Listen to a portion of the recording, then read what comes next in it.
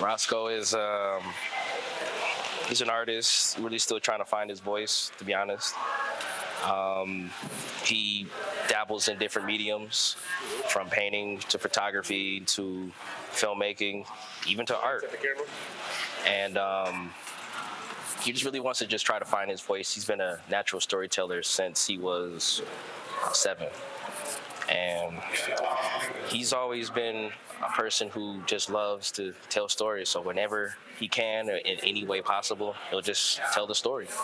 And today, we're telling the story through visual medium, which is painting, which are seen right here, right here, right here, and right here.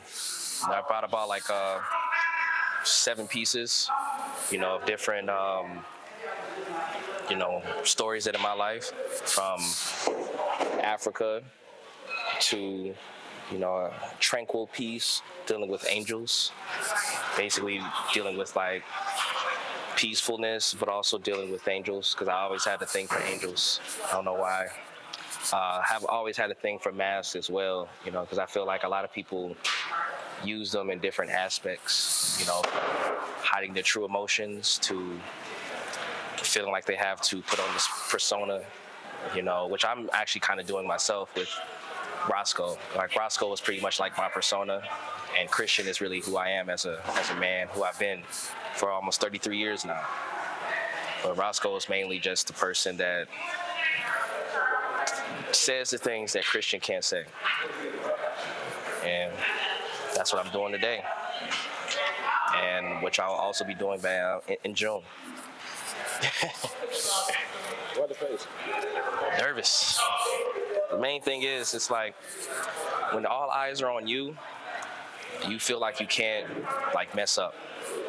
You have to put on this. I don't feel like you have to, but I'm a perfectionist, so it's like doing something like that is, man, it's amazing within itself, but it's also very much terrifying because I'm basically being vulnerable. And being vulnerable is, in that aspect, I'm talking about the things that I'll be talking about. That's something that I'm ready for, but I'm not ready for it, if that makes sense. It's like, man, it's like basically, they always tell you to picture people naked, if you're nervous when you're speaking. That's basically what I'm doing. I'm basically unleashing who I am as a man and what I've been through in this show, and I'm just being completely vulnerable. And I'm like, yo, I'm ready for it. I'm just nervous. And this one is actually something that I created. It came from a dream.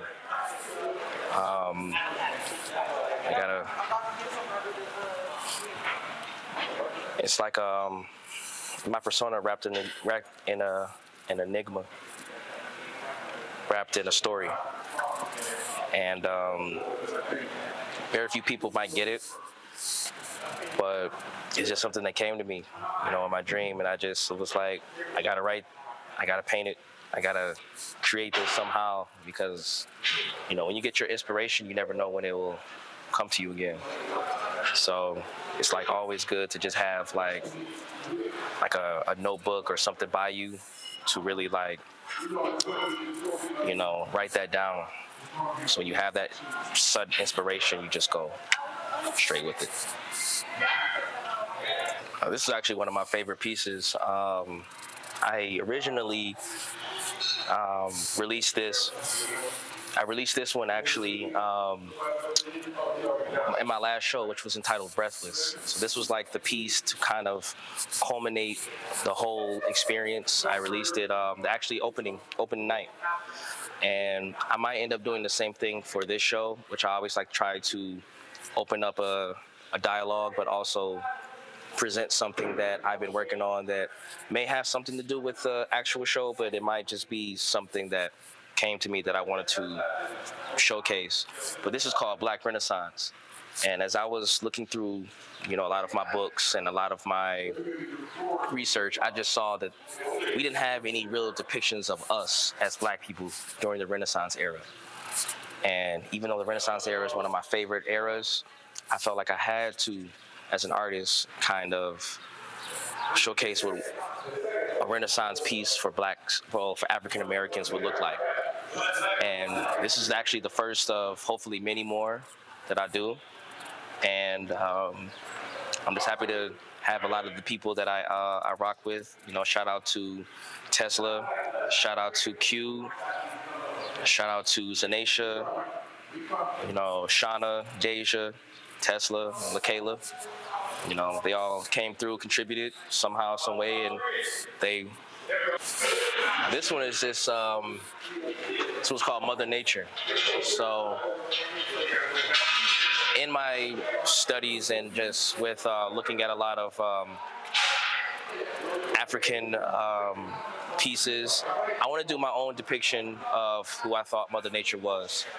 You know, there have been many depictions of who she is or what she looks like and things like that, but I wanted to take it back to kind of like going to the DIA. Of course, you get those inspirations, but I didn't really see anybody who looked like African that was a part of like Mother Nature. Because I feel like, you know, us as Black people, we originated from Africa, of course, but we are the founders of this whole gang.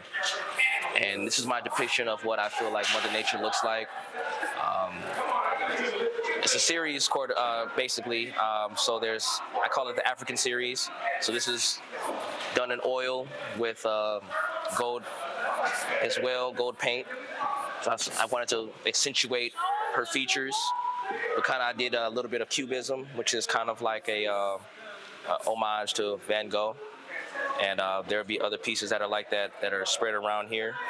But yeah, this is one of my favorites. It's called Mother Nature.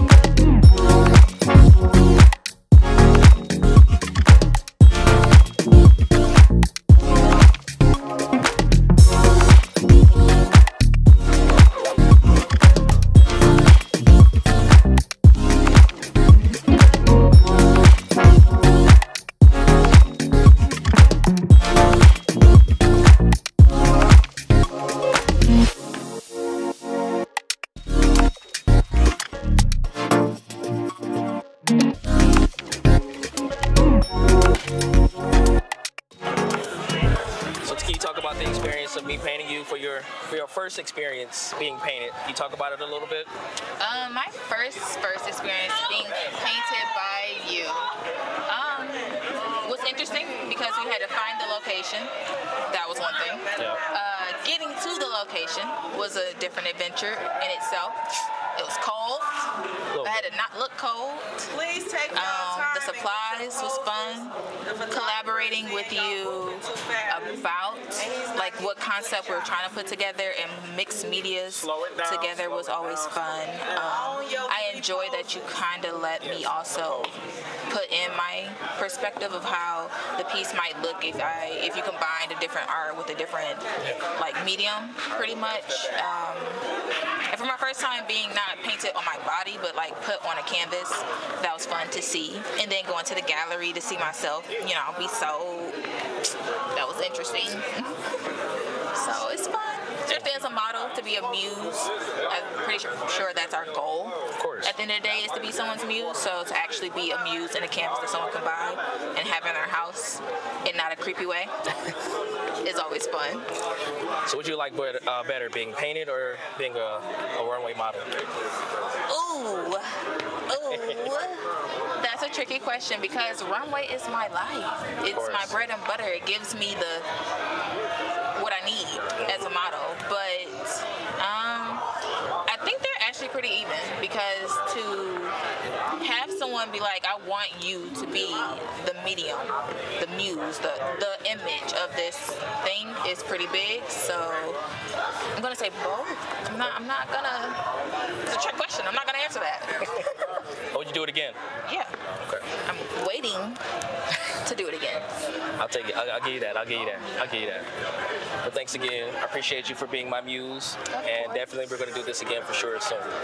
Look forward to it 2024, 25. 2024. Different colors. Let's do it. All right, beautiful. Thank you so much. Of course. So being one of the pieces that are outside, now can you talk about what your experience was like?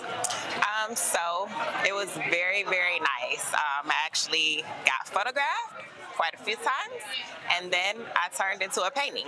So it's very different to actually see myself as a painting rather than just a photo. And which one do you prefer between being a model on the runway or being a muse in a painting? Which one do you like better? I'm using a painting because my feet don't hurt all the time walking down the runway. I can just stand there, he's gonna paint me, I'm gonna look nice, and that's it. So when you saw yourself as a on the Wings of Desire piece, like what went through you? Like what went through your mind? Like what were you feeling? Blessed, because when you're a muse, it's very different than everyone taking photos of you. You're actually a photo. So it's very different for me. Okay. Would you do it again? Definitely. Love to be a photo. I appreciate you for being my muse for Wings of Desire, and definitely there will be other paintings in the future. And apparently you're doing movies as well, so you need to, come out of retirement a little bit. I'm not in retirement, but I'll be there. Cool. Thank you so much. I appreciate you.